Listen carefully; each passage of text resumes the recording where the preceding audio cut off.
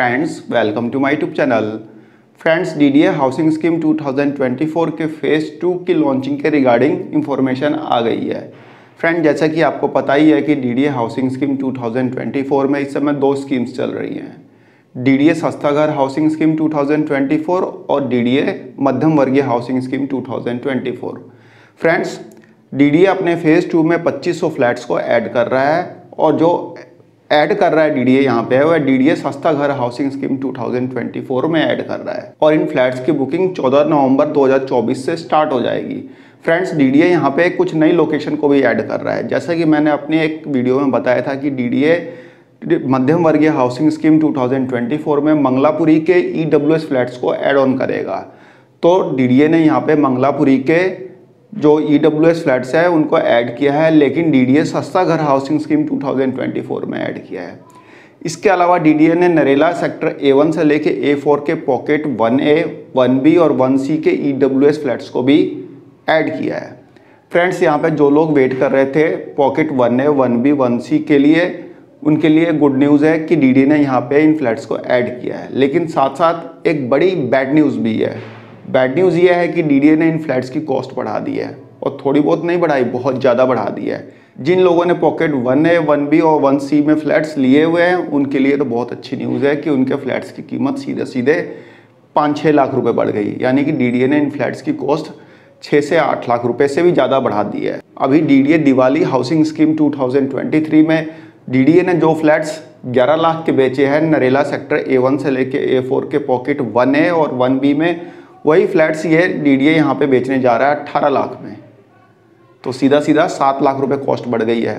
और 1C के flats जो डीडीए ने 11-11.5 लाख के बेचे थे, शायद 2022 में 11.5 लाख 12 लाख तक के बेचे थे मैक्सिमम, वह फ्लैट्स यहाँ पे डीडीए बेचने जा रहा है 20 लाख के। आए फ्रेंड्स देख लेते हैं कि डीडीए यहाँ पे कौन कौन सी लोकेशन के फ्लैट्स को ऐड कर रहा है अपने फेज़ 2 में। फ्रेंड्स जैसा कि आप यहाँ पे देख सकते हैं, डीडीए सस्ता घर आवासीय योजना 2024 दूसरा चरण मतलब कि सेकंड फेज, लोगों की बढ़ती मांग के बाद एवं अपने अत्यंत लोकप्रिय एवं सफल डीडीए सस्ता घर आवासीय स्कीम 2024 के दूसरे चरण के साथ डीडीए 2500 से अधिक अतिरिक्त फ्लैटों के साथ सस्ता घर खरीदने के लिए कई विकल्प उपलब्ध कराने के लिए तैयार है। ऑफर के अंतर्गत फ्रेंड्स यहाँ पे आप देखेंगे रोहिणी सेक्टर 34, रोहिणी सेक्टर 35 में 250 से अधिक LIG फ्लैट्स डीडीए यहाँ पे रखने जा रहा है, जिनकी कीमत 12 लाख से लेकर 14.5 लाख रुपए रहेगी। उसके अलावा द्वारका मंगलापुरी में 32 लाख से लेकर 35 लाख तक की कीमत के EWS फ्लैट्स डीडीए रखने जा रहा है।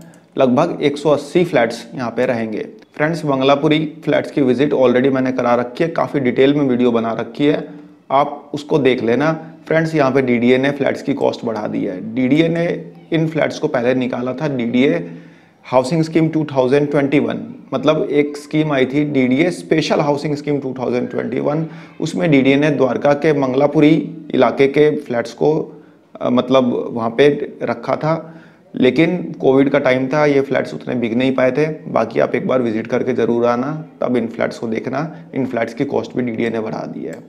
अब बात आती है नरेला सेक्टर A1 से लेके A4 के पॉकेट 1A, 1B, 1C, इनकी कॉस्ट डीडीए ने बहुत ज़्यादा बढ़ा दी है, बहुत ज़्यादा। जो 10, 10.5 लाख 11 लाख के फ्लैट्स थे जो पिछले साल अभी डीडीए दिवाली हाउसिंग स्कीम 2023 में बिके हैं, अभी 10.5-11 लाख में उनकी कॉस्ट डीडीए ने सीधा 18 लाख कर दी है और 1800 से अधिक फ्लैट्स यहाँ पे डीडीए शामिल कर रहा है। फ्रेंड्स इसमें मैक्सिमम जो फ्लैट्स रहेंगे वो पॉकेट 1C में रहेंगे और 1C जो है 1A, 1B से थोड़ा बड़ा मतलब थोड़े बड़े फ्लैट्स हैं, तो इनकी कॉस्ट डीडीए ने रखी होगी 20 लाख रुपए। डीडीए जब इससे रिलेटेड अपना सर्कुलर निकालेगा तो आपको पता चल ही जाएगा कि कौन से फ्लैट्स की कॉस्ट कितनी है। बाकी जब आप बुकिंग करेंगे तब भी आपको पता चल जाएगा, लेकिन यहाँ पे मैं आपकी इंफॉर्मेशन के लिए बता दे रहा हूँ कि 1A और 1B 18 लाख तक के रहेंगे और 1C जो है यह 20 लाख का रहेगा, क्योंकि यहाँ पे कम्युनिटी सेंटर वगैरह भी है। तो EWS फ्लैट्स जिन लोगों ने पहले खरीदे हैं डीडीए हाउसिंग स्कीम 2021 में, 22 में, 23 में 11-11 लाख के, उनकी यहाँ पे मौज है। कहने का मतलब कि उनके लिए यहाँ पे कॉस्ट बढ़ गई है। जब डीडीए 18 लाख का बेच रहा है तो आपकी फ्लैट की कॉस्ट तो ऑलरेडी बढ़ी गई यहाँ पे सीधे सीधे, ठीक है ना फ्रेंड्स। और जो लोग खरीदने की सोच रहे थे उनके लिए बैड न्यूज़ है, यहाँ पे कॉस्ट बढ़ गई है। तो उनको ज़्यादा पेमेंट करनी पड़ेगी डीडीए के फ्लैट्स के लिए नरेला सेक्टर A1 से लेके वो A4 के पॉकेट 1A 1B और 1C के लिए। इसके अलावा नरेला के अदर फ्लैट्स भी डीडीए यहाँ पे रखेगा, जो कि अभी भी डीडीए ने रखे हैं। सेक्टर G7 G8 के सिरसपुर के फ्लैट्स रहेंगे, लोकनायक पुरम के फ्लैट्स रहेंगे और रामगढ़ कॉलोनी के फ्लैट्स यहाँ पे डीडीए रखने जा रहा है। अब डीडीए से रिलेटेड जब अपना सर्कुलर निकालेगा तब तो पता चल ही जाएगा। फ्रेंड्स आप देख सकते हैं दूसरे चरण की बुकिंग 14 नवंबर 2024 से स्टार्ट हो जाएगी। ठीक है फ्रेंड्स, एक छोटी सी इंफॉर्मेशन थी आप लोगों के लिए, आशा करता हूँ पसंद आई होगी। धन्यवाद, नमस्कार।